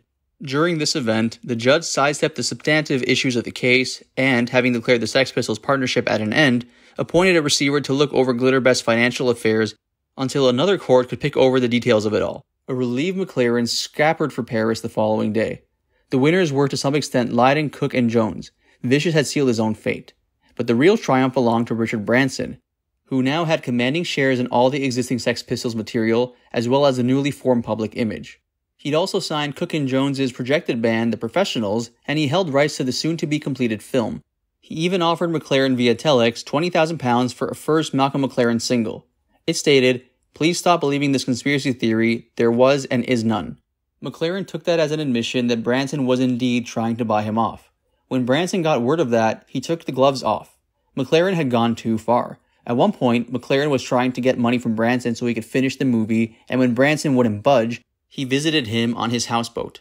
McLaren told Virgin News in 2006, "I decided to visit Branson on his boat, which was parked on the Regent's Canal in London, to demand that he buy me out of the Sex Pistols so that I could finish the great rock and roll swindle. I thought Branson had been two-faced in his dealings with me, so to register my disrespect, I urinated on his office carpet. I'm not sure how he reacted, as I immediately took my leave." Virgin was under orders to rush release the soundtrack from the upcoming movie to counter the threat posed by imports from the French company Barclay, a threat that McLaren could doubtlessly trigger. McLaren, justifiably, thought the album was a shambles and demanded it be withdrawn, but Branson ignored his bleeding and McLaren was powerless to act further. He hid away in Paris for a year, licking his wounds. It wasn't until 1986 that the proceedings came to court for the final showdown. Lydon's and McLaren's zany appearances contrasted with the wigged and gowned counsel. Paul Cook turned up and sat quietly at the back of the room. Steve Jones, who was now into heroin himself, wouldn't or couldn't make the journey from Los Angeles. Over 2 excruciating days, with costs running at £10,000 a day, the minute details of McLaren and Lydon's relationship were disseminated. Lydon, the doyen of the Pistols project and the one who John Savage says gave it life, edged ahead in the battle with McLaren. The Svengali was increasingly exhausted by it. The case could have creaked on for months, but Malcolm surely couldn't have. The final settlement was an almost complete capitulation on his part. The band would be given control of McLaren's label Glitterbest and the associated Matrix Best. The assets would be transferred from the receiver to the band. McLaren's ambition to grab the film along the way wasn't to happen. John Savage pinpoints a phrase used by counsel. McLaren put together the violent and aggressive punk style. It was his original literary work. So there was a consensus that he could claim, if he wished, to be the progenitor of punk, but little else.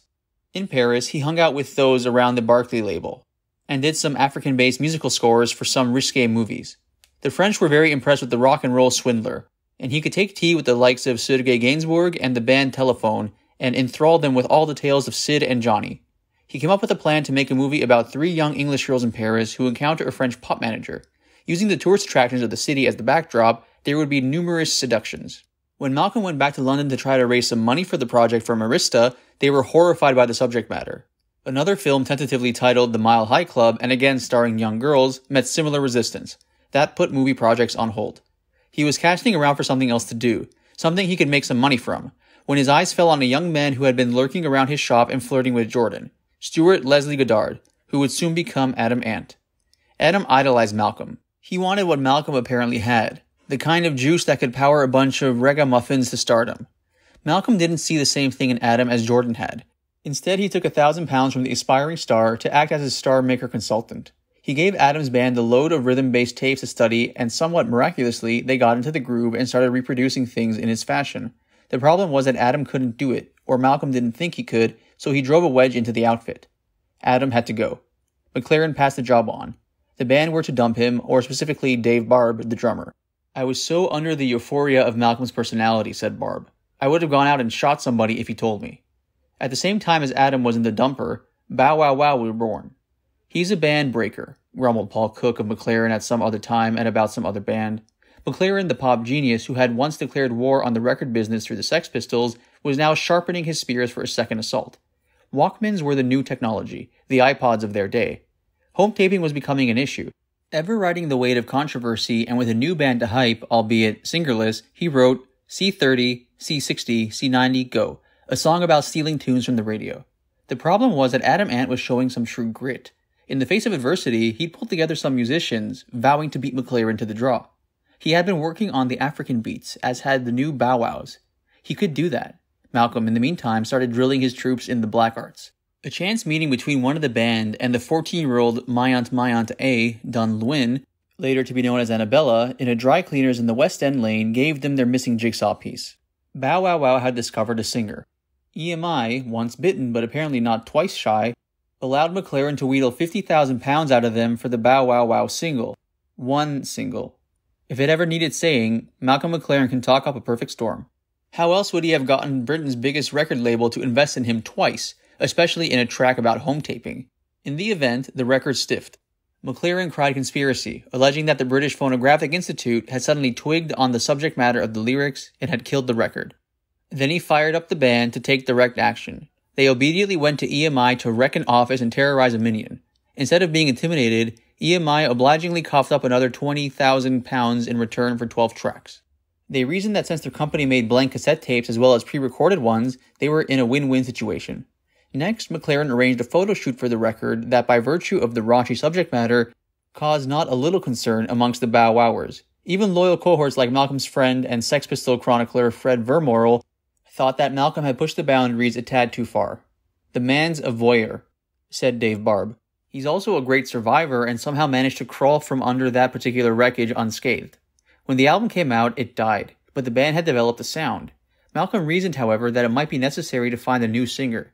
Where have we all heard that one before? Into the spotlight stepped Boy George, who was yet to set up Culture Club. The gig never worked out, and George moved onwards and very definitely upwards. But say what you like about Malcolm, he sure can dig out the talent, even if sometimes he doesn't quite know what to do with it when he's got it. Bow Wow Wow had gone as far as they were likely to go with EMI, and McLaren was back on the phone hustling, but no one wanted to know. Strangely, McLaren's name and any artist associated with him either caused mirth and ridicule around the industry, sometimes companies wouldn't even give them an appointment, or a massive respect. After a series of rejections, Malcolm was reputedly crying with frustration when, voila, he was suddenly able to extract guarantees of $750,000 over 3 albums from RCA in America. Bow Wow Wow's debut album with RCA needed a cover with that certain McLaren spice, not to mention some accompanying press furor. Annabella was coerced, with the aid of vodka and against her mother's wishes, into stripping off for a depiction of Manet's Le Déjeuner sous l'herbe. Sure enough, she was labeled that cheap nymphette by a tabloid and everyone was happy. There were tours and great publicity, and things looked very favorable for Malcolm, McLaren, and Bow Wow Wow, but those waves of ennui washed over yet again. He moaned to journalist David Thomas, "You see, with the Sex Pistols, I was a manager, but also I wasn't a manager, if you see what I mean. But with Bow Wow Wow, I was becoming too much a manager." He revealed some remarkable flaws in his song-spotting talent by rejecting a mix of Go Wild in the Country, but the company went ahead and released it in spite of him. It went into the charts at number 7. He also rejected the follow-up, I Want Candy, and it went in at number 9. Dave Barb said, "I only wished he had screwed off earlier. He'd never do anything by the front door. It always had to have some weird angle."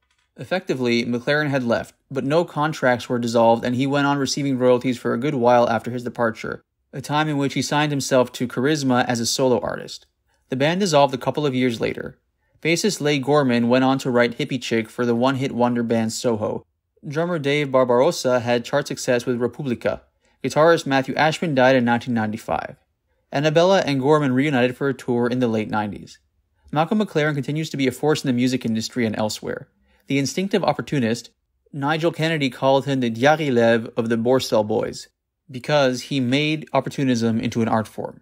Great British eccentric, he has had numerous solo hits including Duck Rock, Buffalo Gals, Madame Butterfly, Double Dutch, Waltz Darling, and most recently About Her, which features on the Kill Bill 2 soundtrack.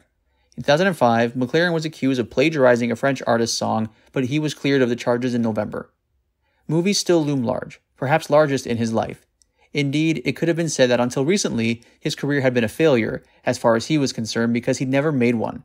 Pop music seems to only have ever been a means to an end for him, and the end was films. McLaren is memorable for his pitches, though. Linda Obst, the one-time head of Geffen Films, reckons McLaren's pitch for a film called Beauty and the Beast was the most memorable pitch of my career. It was a performance of stellar quality that I have since discovered was entirely rehearsed, because he later did the same pitch for David Geffen, word for word, beat for beat, step for step. The movie that somehow mixed the fairy story with the life of Christian Dior was never made.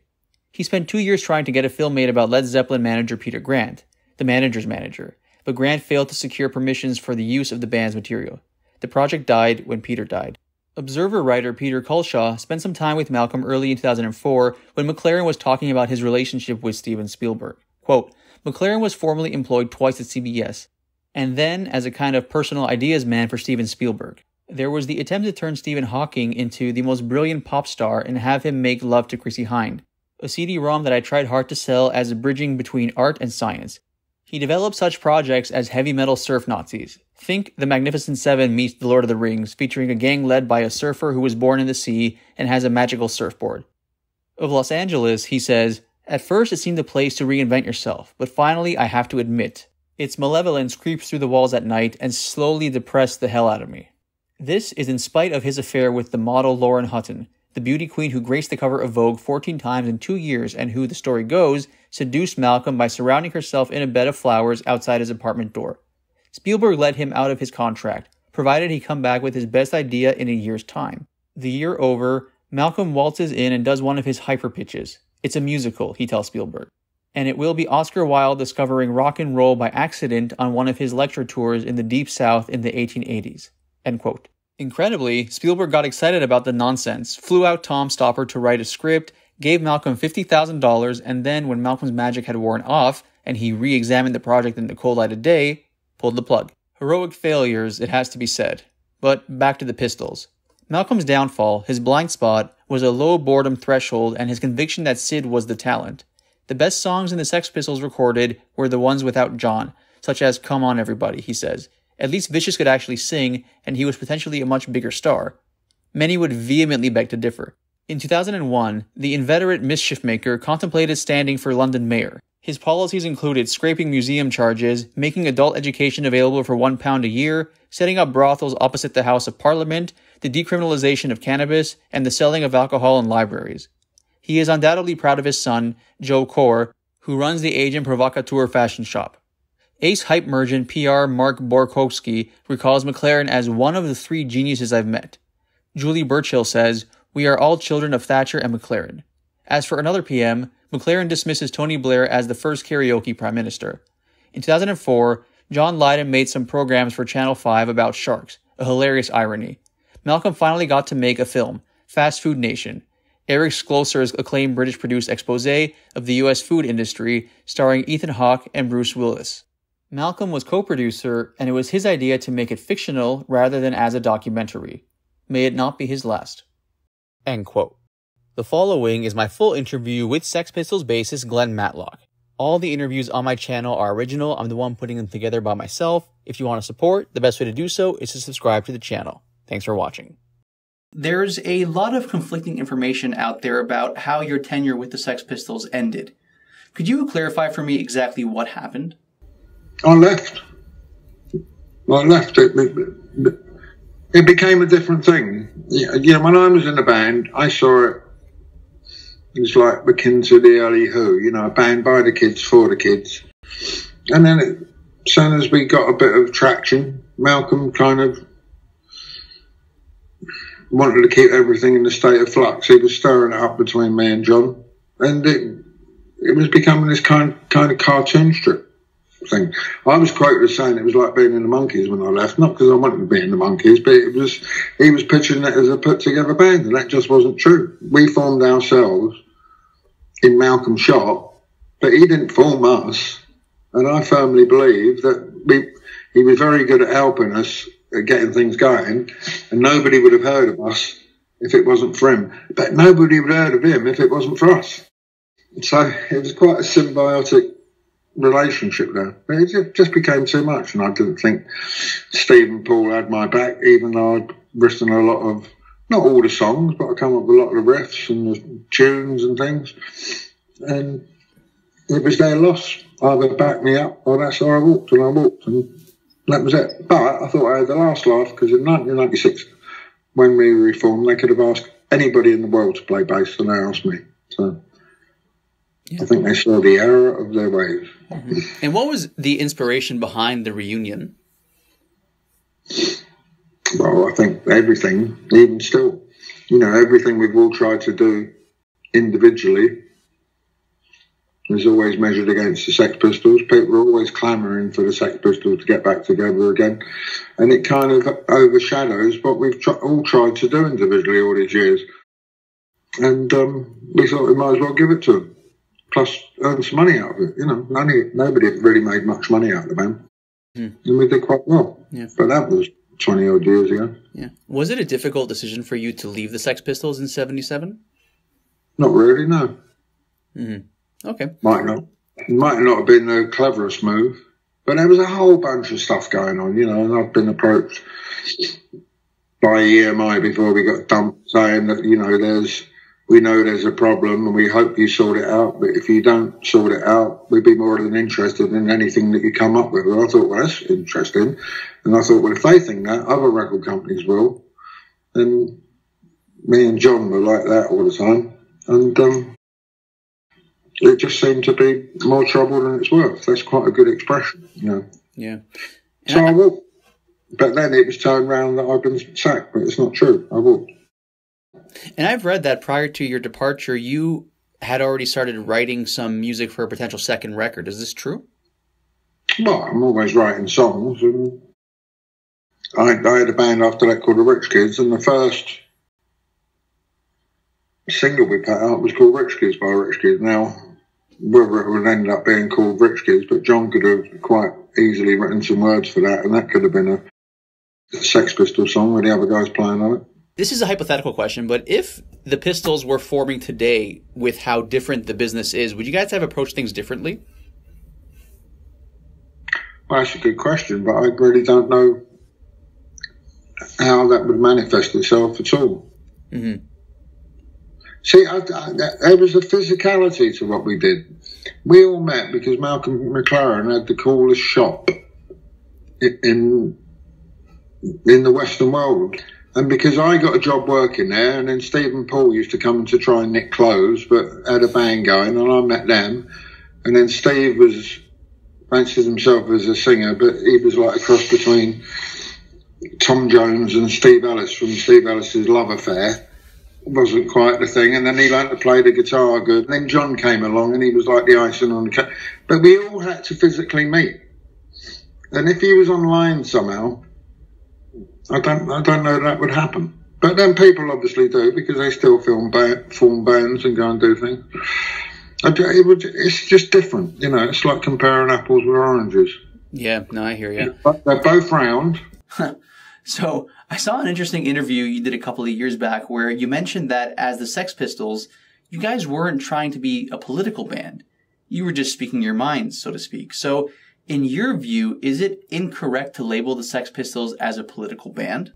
Well, I don't think we ever went out and said vote for so-and-so and vote for so-and-so. A political band? No, I don't think we were. We were just quite antisocial, really. So, something I've always been curious about is John is Irish, and, in the 70s...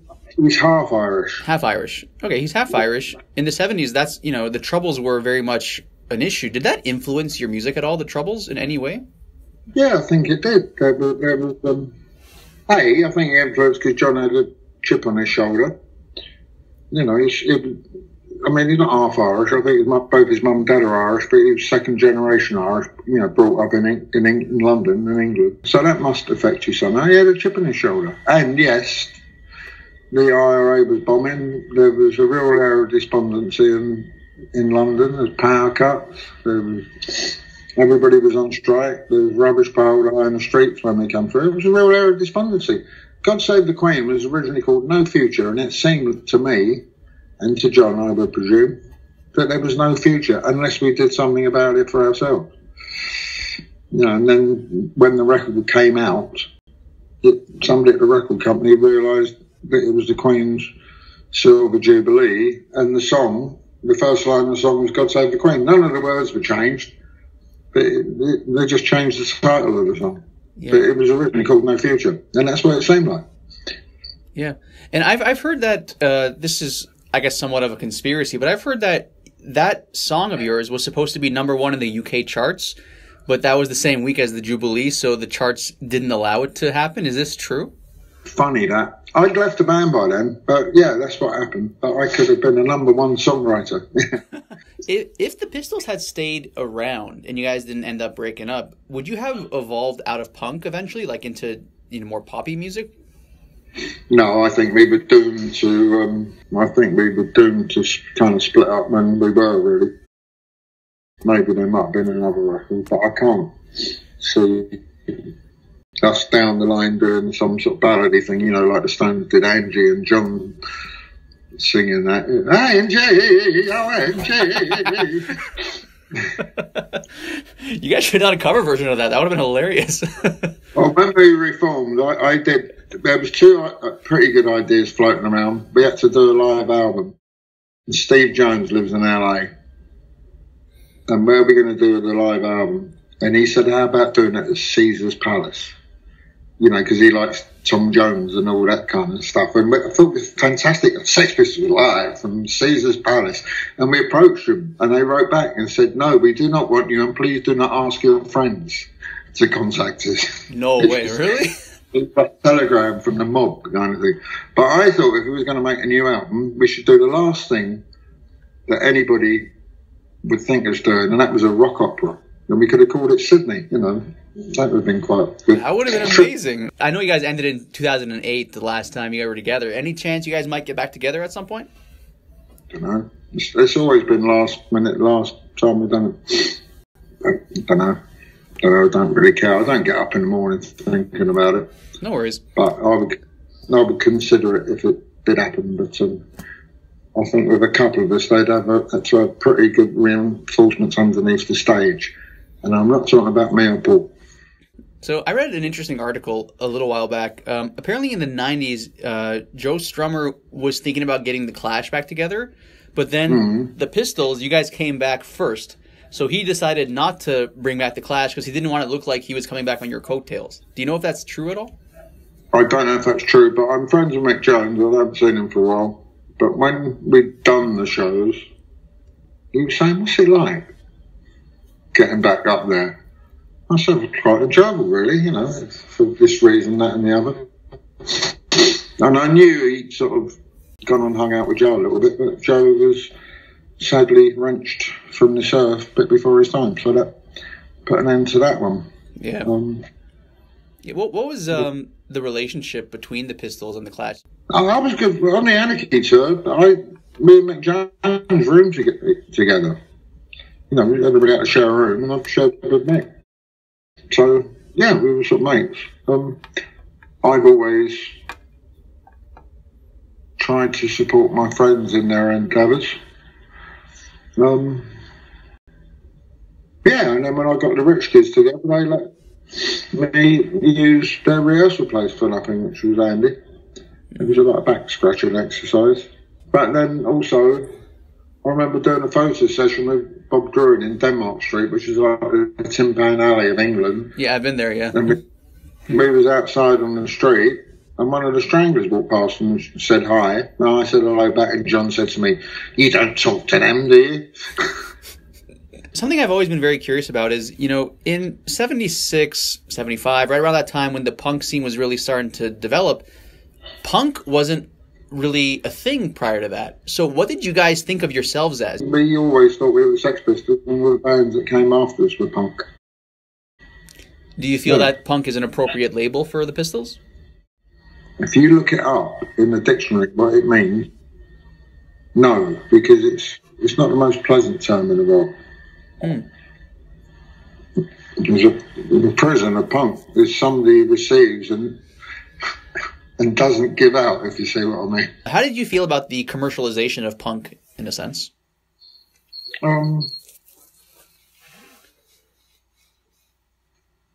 don't know. I mean, we deliberately signed to EMI Records because we wanted as much. If you write a song, you want as many people to hear it as possible. And when you record it, you want to record it as best as you possibly can. And when it finally comes out, you want it to be promoted as best as you possibly can. So if everybody hears it and likes it, that's great. And if everybody hears it and don't like it, that's fair enough. But if nobody's heard about it, it's a real piss-off. So you want a whole team behind you. So I don't think the commercial thing is wrong. You know, having been in the Sex Pistols, one of the most iconic bands in history, you've co-written songs that will always be cherished and remembered. So what inspires you to keep making new music after all these years? Well, it's work. It's work. It's, I'm fortunate enough, I mean, not at the moment, and the rug's been pulled from under my feet a little bit because of what's going on. I should have been in America and Canada in beginning of March. I was going to open up for a big show with the Dropkick Murphys. They asked me to do the St. Patrick's Day show in Boston. And then I was going to do about 10 solo acoustic shows, which I do quite a lot. I was coming up to Canada, Toronto and Montreal. And then there's some more shows round through the Midwest and the East Coast. And I was going to end up in New York and oversee the mixing of a new album that we got in the camp. I like to earn money from what I'm doing now because it makes me feel more of a man about myself. I think I still write pretty good songs. I put on a good live show. I think all my songs are the same old message, really. Just talk about what's on your mind, and what's on your mind is just sort of hanging in there, really. That's the general thing. I think it's the same thing for most people. Yeah. Really, I think one of the best quotes I've ever read in the music business was somebody asked John Lennon if he was trying to write songs for the kids still, you know, when he was older, and he thought about it and he said, "No, I'm trying to write songs for the kids who grew up with me," and I think that's what I'm kind of do. You know, we all have our you know, the slings and arrows of outrageous fortune, and it's how you roll with it, really. And it's, you know, whether you're writing a song that you're not going to give up on some lady, or some lady's giving up on you, or life, or the politicians, or you can read between the lines on that. I like playing, you know, I like seeing what's out there. And I like the immediacy of doing a solo show as well, you know, because it's, whether it's a song you wrote 40 years ago or 40 minutes ago, when people connect with it, it's a real big buzz. Yeah, so that's very cool. You know, what do you think about the music industry today in terms of the internet? Like, it's completely revolutionized things. Some people say it's bad, some people say it's great. Where do you fall along the lines? It's great if you understand it. Yeah. I think younger kids have a real handle on it. Mm-hmm. Because they've grown up with it. I like to not be a Luddite and try and encompass it all, but the more I know about the internet and you know, and viral spreading and the less I know. Like, I think the internet's great in that it gives you access as a musician to just have a worldwide release instantly. But yeah, go ahead. Yeah, but as you know, everybody around the world is watching it, and these days, thanks to Steve Jobs, and again, we're talking here on Skype through my older laptop, everybody is a musician, everybody's a writer, everybody's a photographer, everybody's a DJ, everybody's a filmmaker, and there's so much dross out there. Yeah. And you got to wade through it all. Yeah, that's the big problem. So, outside of the Sex Pistols, what work are you most proud of as a musician in your career? Well, the most fun thing I did, it was done about 8 or 9 years ago now. My all-time favourite bands are Faces, and I played with them. I was in the band. We only did about 10 gigs, but the last gig we did, we headlined the Fuji Festival in Japan in front of 50,000 people, and it was the band I used to stand in front of the mirror when I was 14 and couldn't play, pretending I was in it. And I'm playing. Rod Stewart didn't do it, but it was Ronnie Wood, Kenny Jones, Ian McLagan, and yeah, that was kind of pretty cool. I like doing that. I'm quite proud of what I'm doing now, actually. I'm managed to keep going. I've got great players I get to play with. On the So It Goes, the Good To Go album, that's El Slick and Slim Jim Phantom, both mates of mine. The new record we've got in the can's pretty good. I think you're as good as your next record, really. And I think what I've kind of got going for me, and I think a lot of the punk people, is that we was never idiots in the first place. Nobody really made that much money that they can afford to go and live in an ivory tower and become divorced from reality. So we've all kept our feet on the ground, and we've all led quite interesting lives. And we got a lot to sing about. Whether it's the same old shit, there's a few different words describing the same old shit. So, in terms of music that you might want to make in the future, is there anything that you would like to do that you haven't done yet musically? Yeah, do you know what? There was a shop open. I had to get something sorted out of my car. And there was a shop open, a sort of second-hand music shop, and they got a few double basses in there. And I went and had a go on one. And I can get round it, and I keep promising I'm going to buy myself one. Because I mates with Slim Jim, and he comes over. He's always short of a stand-up bass player. And I could do that. But also I've been listening to a lot of sort of bebop jazz. And I thought, oh, maybe I can sit at home in lockdown practicing my scales and get a gig in the jazz band. Do you have any memorable stories from your time playing with the Faces? Oh, all right. When I was playing with the Faces, we'd done some gigs, and then we hadn't done some gigs for about 10 days. And then we had to get an early morning flight and a little 8-seater aeroplane to fly to Denmark. And we had to meet this out about an hour's drive out of town in some little airfield, and the sun was coming up, and Mick Hucknall was the singer.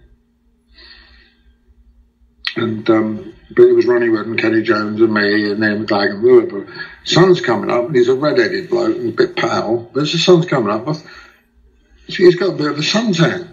I said, hey, Mick, you caught the sun, you've been away? And he said, yeah. He said, I went to Spain. I said, cool, what part of Spain did you go to? He said, I went to the Basque country. Have you ever been? I said, I've driven through it. But... And I said, what made you go there? And he said, well, a few years back, I had a DNA test done. I said, yeah. He said, they found quite a lot of Basque DNA in my blood, which is quite rare. And it is true, it's quite rare. So I thought I'd go to the Basque country. Loved it. And every chance I get, I go back there. I said, cool. He said, you should. I said, well, go to the Basque country. I've been through it. And he said, no, you should have a DNA test done.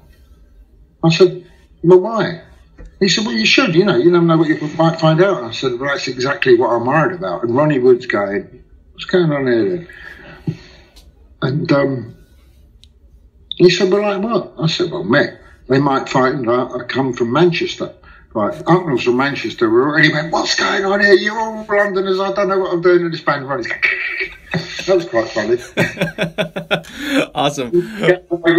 Mick Hucknall's a big star over here, he'll do things. Now, of course, the Faces were not a punk band. You guys were mostly a blues rock band. So in terms of the different genres of rock and roll, punk rockers, at least in the 70s, were generally known to dislike progressive rock. What are your thoughts on progressive rock?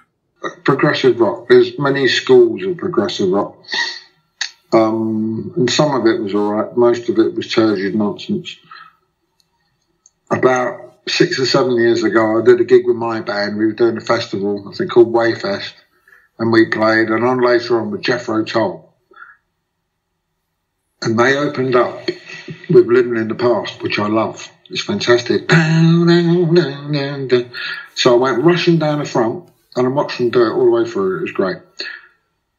And I could rush down the front because I just come out from backstage and I was leaning on the barrier.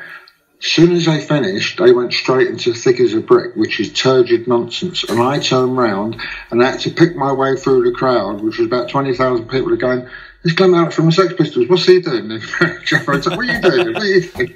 So you mentioned that you performed at the DMZ between South Korea and North Korea. What was that experience like? Well, there's a guy called Stephen Budd. There's a whole coterie of promoters and things and people to do with Glastonbury and all. They do these sort of left field kind of festivals, and it's all you know, then some of them are like record companies, and they're going to discover somebody over there, and maybe once in the blue moon they do, but it's kind of this hands across the sea kind of thing. And I said to this guy, Stephen, what are you up to? And he said, I might be doing this thing at, you know, in Korea. And I said, well, that sounds interesting. He said, do you want to come? And I said, yeah, I'll be interested. So they flew me over, and I played with some bands, and I just wanted to go and have a look, see. I didn't know what to expect when I got there. And it was fantastic. Wow. Yeah. How close were you to the border with North Korea? Right on the border. That's insane. Wow. The actual, it was like a mini festival over a weekend. They did have an event actually on the border, but the main event was just outside the demilitarised zone. But it was funny, when you get there was a burnt out train that they kept as a thing, and there was a little stage. I didn't play at that thing, but there were some steps going up this kind of, looked like a hill. And I said, if you go up there, is that to see North Korea? And they said, well, you can see North Korea if you go up there, but because nobody lives in the DMZ zone, they can go in and farm at sunrise and have to leave by sunset. There's all this wildlife there in the steppes. To see this rare breed of ibis that thrives there because nobody lives there anymore. And this is on top of this big anti-tank truck that they bought. I mean, it's all, and the countryside is beautiful. It messes with your mind. You know, it's like there could be a nuclear bomb any minute, and there people are looking at this rare breed of ibis. And then down the road, there was a farmer's market that sells honey collected from the DMZ zone, which is really pure because there's no pollution there. Yeah, you're right, actually. That makes sense. And not only is it a bit weird, I went there to do that, and then I got invited back for this other sort of like Camden Rocks Festival, which were people playing different clubs in Seoul. And there's like downtown Seoul area, which is like Portobello Road, or what's that street in Toronto? Is it Queens something? You know, where all the Queen, yeah. Yeah, it's sort of that kind of area. And I'd met this guy called Cha-Cha. He's like the Paul Weller of Korea. And he played with me, with these other guys, first time round. Second time round, he was doing the opening night DJ slot, right? Downtown Korea, Seoul, in South Korea. It's all quite funky, although the rest of Seoul's like Tokyo. You know, it's brand spanking new, but there's an old bit. And his first record he puts on, it goes... So hang on, I know this. And he goes, down, hang on, what's that? Dave D, Dozy, Beaky, Mick and Titch, which is like some pretty naff band from the 60s in England, in downtown Seoul. And this guy's hip enough to know who that. It was just weird. But it was fun.